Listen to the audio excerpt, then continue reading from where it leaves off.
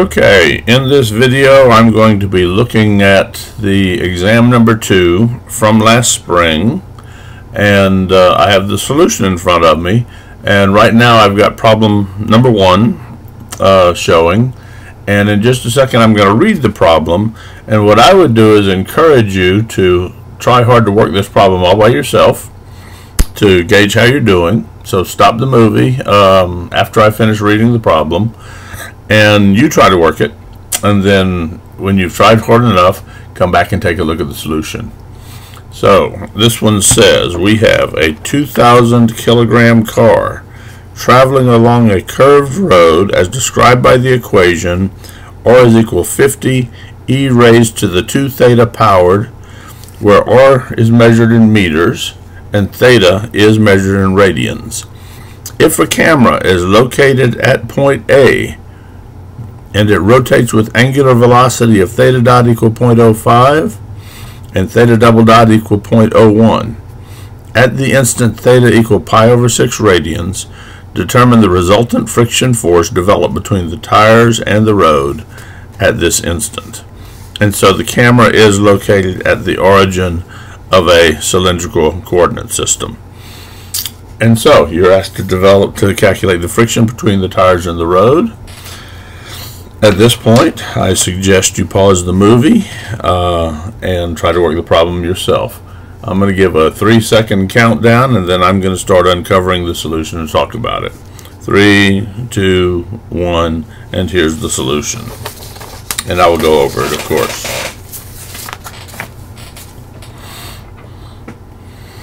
First of all, clearly a cylindrical coordinates problem, and we are asking for the force between the tires and the road. Now, the force between the tires and the road could come for 2 reasons. There could be a normal direction force between the tires and the road. There could be a tangent direction force between the tires and the road. But in the end, it doesn't really matter where the forces come from as long as we account for all of it. And so there also could be radial direction forces and theta direction forces between the tire and the road. As long as we know the total acceleration, it doesn't matter how we calculate the forces. So what we need is the total acceleration. So we were given that theta is pi over 6. We were told that theta dot is 0.05.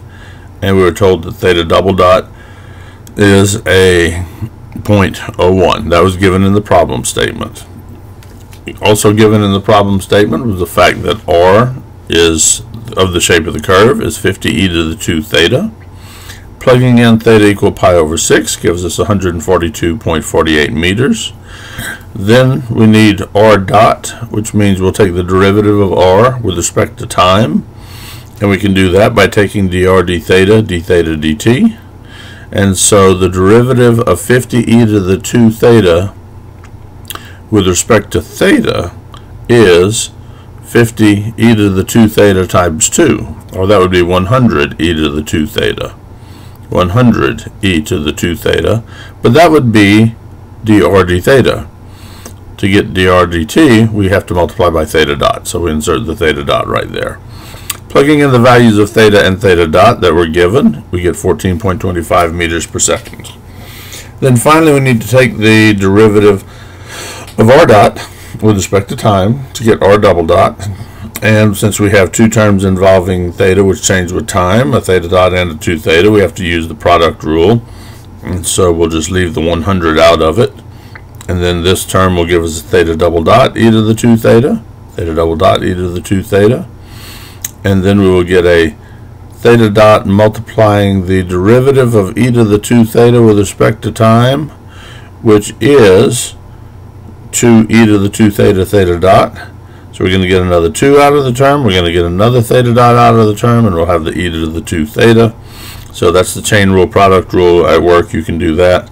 And then plugging in all of the thetas and derivatives, we get an r double dot of 4.27 meters per second squared. At this point, we have enough information when we go to the equation sheet and get our cylindrical coordinates acceleration to calculate the radial piece of acceleration and calculate the theta piece of acceleration, plugging in the r information and the theta information. We get a radial acceleration of 3.91. We get a theta direction acceleration of 2.85. Now to deal with friction, we need from F equal ma, we'll need the total acceleration. And so the total acceleration we'll get when we Pythagorize these two, because they are at right angles. Do not simply add those together. And so force is equal to mass, 2,000 kilogram car, times the acceleration we get when we Pythagorize those two. And so the force of 9.68 kilonewtons, okay, would be the friction force between the tires and the road. And that would end this problem. Let me carefully expose the next problem without revealing too much. Okay, this one's easy.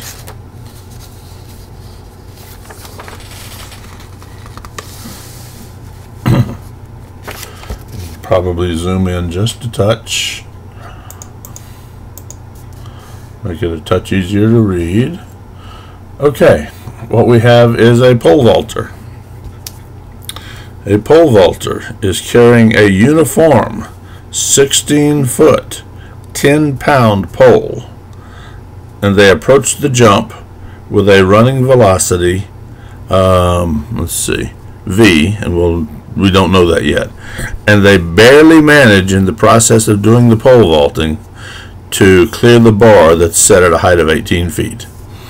Okay. As he clears the bar, his velocity and that of the pole are essentially zero. Calculate the minimum possible value of v required for him to make the jump. Both the horizontal pole and the center of gravity of the vaulter are at 42 inches above the ground during the approach. Okay, again, I suggest you attempt to work this problem on your own.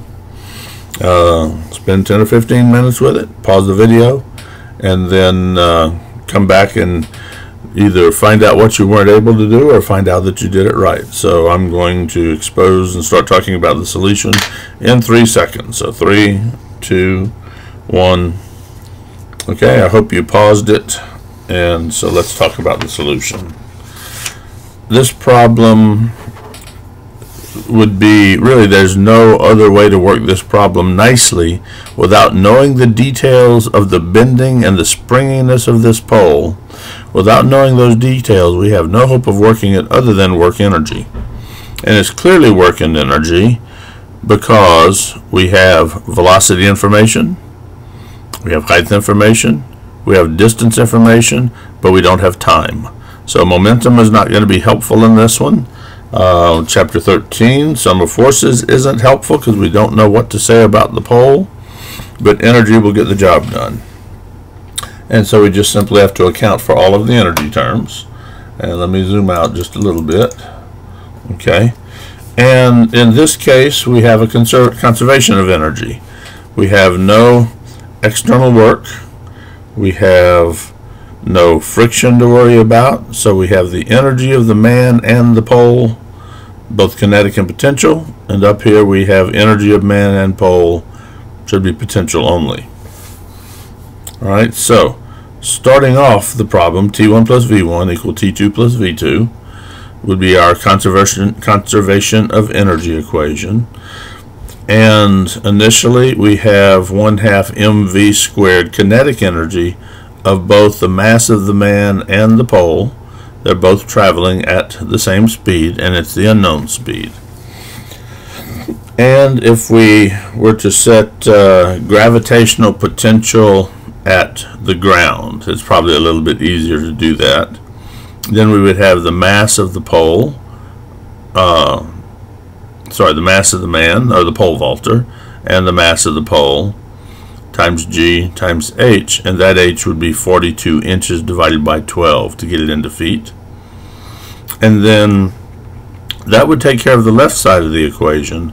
On the right hand side of the equation, we were told to assume everything had zero velocity, so T2 is equal to 0. And what we have on this side of the equation is V2 of the man and V2 of the pole, but their heights are different now because The man will be up at the full height of 18, but the pole, being 16 feet long and standing straight up and down, will have its center of gravity at a height of 8. And so we have, after all of our, what I would call engineering accounting work going on, accounting for all the energy, we have a one equation, one unknown problem. V is the only unknown in the problem. We do have to plug in things properly, including masses involving a 175-pound man and 10-pound pole. We've got to divide by 32.2. Have to convert the 42 inches into feet. Everything else very straightforward. And we find out that the man has a velocity of 30 feet per second, or 20.4 miles per hour. And that would be the second problem on this exam. Let me carefully reveal the third problem without showing the solution. Get a few things in place here.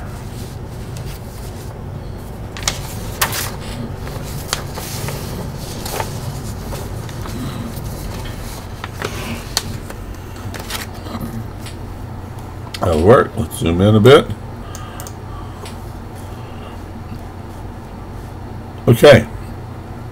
What we have is a truck going down a hill. Okay. And a trailer connected to the truck. So the problem says the hydraulic braking system for the truck and trailer is set to produce equal braking forces for the two units. Two units being truck and trailer. If the brakes are applied uniformly for 5 seconds to bring the rig to a stop from a speed of 20 miles per hour down the 10% grade, determine the force P in the coupling between the trailer and the truck. Is the coupling force P in tension or in compression? The truck weighs 20,000 pounds and the trailer weighs 15,000 pounds. Okay, and so again, I'm going to give a 3-second countdown, and then I'm going to expose the solution. Before I expose the solution, I suggest you pause the video, work this problem yourself, see how you're doing, and then come back and compare the answer. Now, let me suggest this. I didn't give this test. Another faculty did. If I were going to give this test, I would put on here, okay, that I want you to use I want you to use impulse momentum on this one. That I don't want you to work this as a purely F equal ma kind of problem. Now, if you've got normal forces, friction, that kind of thing, sure, F equal ma is fine. But in the downhill direction, I want you to use impulse momentum, not F equal ma. So try the problem that way. 3, 2, 1. Okay, and now I'm exposing the solution. Hopefully you have already spent time working on the problem. And let's see what we have here. And I will zoom out. Okay, first of all, we have some information about how the truck is behaving as a unit. So, as a unit, the brakes are applied for 5 seconds to bring the rig to a stop from a speed of 20 miles per hour. Okay, and so that will tell us something about overall forces in the system. And then if we want to find out what's happening, so we can treat it as an overall system. Then when we're ready to find out what's happening in the couplings, we'll need to break the bodies apart. So we expose the coupling force in our equations, and we'll be able to calculate that coupling force. Okay, and so what we're going to say is the truck heading downhill in the downhill direction, the entire thing is a unit, has some initial momentum, mass times velocity. The brakes will impose an impulse, force acting over time, and we don't know what that is, but they'll impose an impulse, and then we will have come to a stop in what was said to be 5 seconds. We'll come to a stop in 5 seconds. We know everything about our impulse, let's see, except the force. We know our mass and velocity information. So, since we're talking about both pieces, their total mass is 15,000 plus 20,000, giving us a 35,000 total weight. Dividing by 32.2 gives us the mass. we were traveling downhill at an initial speed of 20 miles per hour, converting that into feet per second. Okay, and then we have two different impulses acting. We have gravity acting over that 5,000 period, 5-second period, and we don't have 100% of gravity because we are on a small slope angle, and so we have gravity times the sine of that slope angle, which is, it's a very small piece of gravity propelling us downhill because it's a very small slope. So gravity times the sine of our slope angle, which came from the 1 in 10 triangle, and then our brakes are acting in the opposite direction of gravity, and so that would be a -2 times F, where F is the force in each trailer.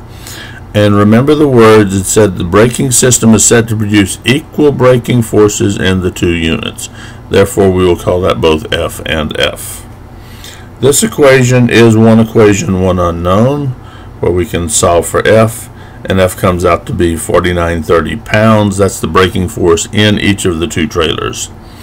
Now, to find the coupling force, we go to our free bodies, which divide the two units into two, each unit experiencing its own mass and weight, each unit experiencing the same braking force, and each unit experiencing the mutual coupling force one imposes on the other. And so we can look at either of the two bodies if we want to. We can look at the 15,000 pound body and learn the coupling force, or we can look at the 20,000 pound body and learn the coupling force by saying that, again, momentum of this body plus any impulses will bring our momentum to 0 because we came to rest. And so if we look at the 15,000 pound, let's see, was that the truck or the trailer? I think the 15,000, the 15,000 is the trailer. So the initial momentum of the trailer, 15,000 over 32.2 is its mass, 20 miles an hour times 88.6, taking us to feet per second, mass times velocity. Then acting on the trailer is its own weight times the sine of the angle theta. And because we're heading downhill and the trailer is behind and downhill is positive, then P is positive acting on the trailer, F is negative acting on the trailer. And we already know the value of F. P is the only unknown in this equation, and P comes out to be 704 pounds as a positive number. Therefore, that connection is in tension. Now, another way we can check our answer is to look at this piece of the free body diagram, which is the 20,000 pound truck unit that has both friction pulling on it, slowing it down, and the way we assumed this, and we had to draw them equal and opposite, so this one will also be acting in the direction to slow it down, removing momentum or negative impulse. So for the 20,000 pound piece, its mass times velocity gives us its starting momentum. Then we have the weight of the 20,000 part, sine of theta degrees, acting in the positive direction. We already discussed P acts in the negative direction, F acts in the negative direction. I didn't say this in the earlier equation, but this is an impulse being integrated, but everything is constant, so it simply becomes the force multiplied by time, and the time was 5 in both cases. Again, in this problem, everything is known except P, because we solved for F in the earlier part. And when we solve P out of this equation, we also get 704 pounds, and we get a positive number out of it. And so we would say, from the point of view of either one, that coupler is acting in tension. That would be the third problem from the test from last semester. And let me get you ready to see the final problem. And let's zoom in. Okay, that looks pretty good. Again, I suggest you read the problem. You can pause the computer, leave the pictures and everything up there, but try to work the problem yourself and see how you do. After you've worked it yourself, come back and take a look at the solution, see how you did. Now, this is the process I would have followed in class. If I were doing a review in class, I would have given you about 10 minutes with each problem to see how you could do, and then we would have taken about 5 minutes to go over the problem solution. Alright, in this problem, a boy jumps off of a canoe at point A, okay, with a velocity of 5 meters per second relative to the canoe as shown. If he lands in the second canoe, C, let's uncover a touch. There's the A. So here is canoe A, and here is canoe C. And that is the boy, and that is the girl at D. So the boy B jumps off canoe at A with a velocity of 5 meters per second relative to the canoe as shown in the angle shown. If he lands in the canoe C, determine the final speed of both canoes after the motion. Each canoe has a mass of 40 kilograms. The boy's mass is 30 kilograms, and the girl has a mass of 25 kilograms. Both canoes are originally at rest. Okay, so now notice the velocity of the boy with respect to the canoe is 5 meters per second at an angle of 30 degrees. So I suggest that you pause the video and work this problem yourself. I'll give you a 3-second countdown to pause, and then I will expose the solution and discuss it. So 3, 2, 1.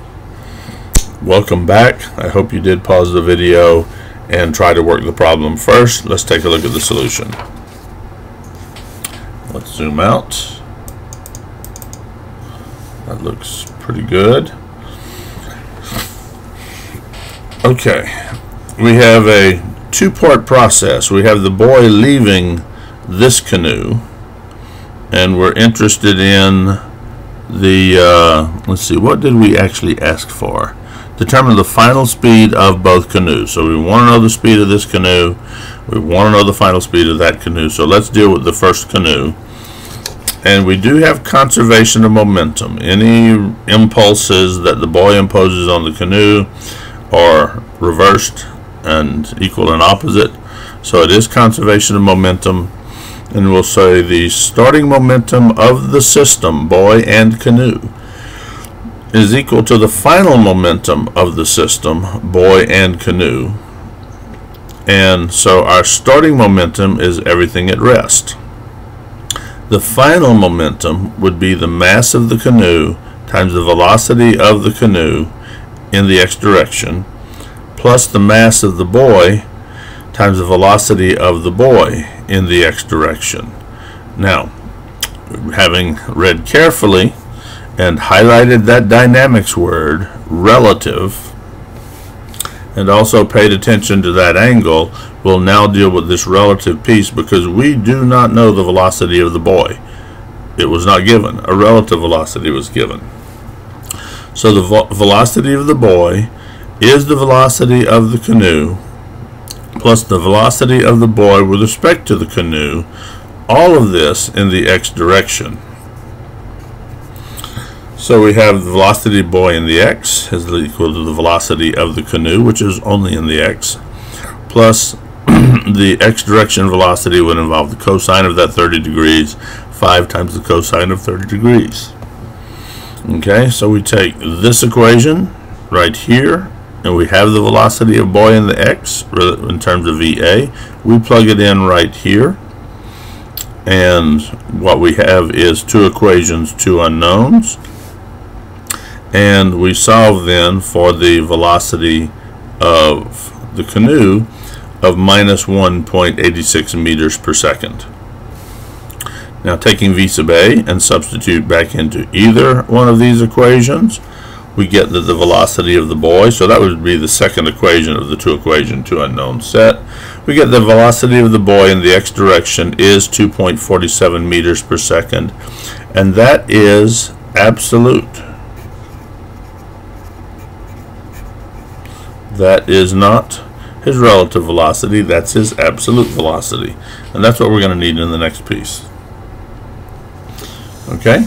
In the next piece, the boy will be flying through the air at the velocity of 2.47 meters per second, and he will land in the canoe, and then come to rest relative to the canoe.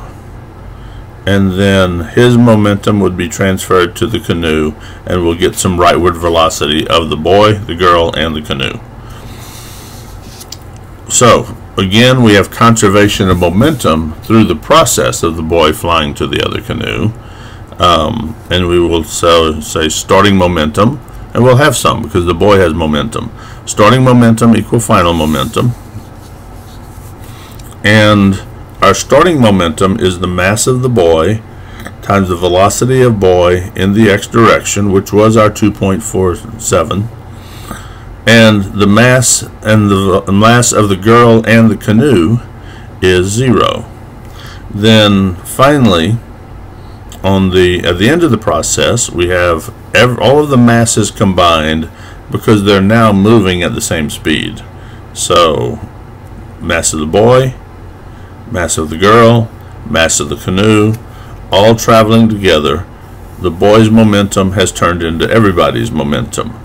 And taking the 2.47, putting it here, the only unknown is the velocity of the canoe, which is a positive 0.78 meters per second. So it would be moving to the right. The other canoe was moving to the left. Okay, that ends my review session.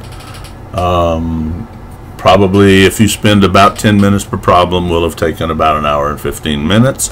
I will also be hosting a study hall Monday night before our exam on Tuesday morning, 9 o'clock. And of course that exam is closed book, closed notes. But I will give you the equation sheet. So I'll see you on Monday. Have a good weekend.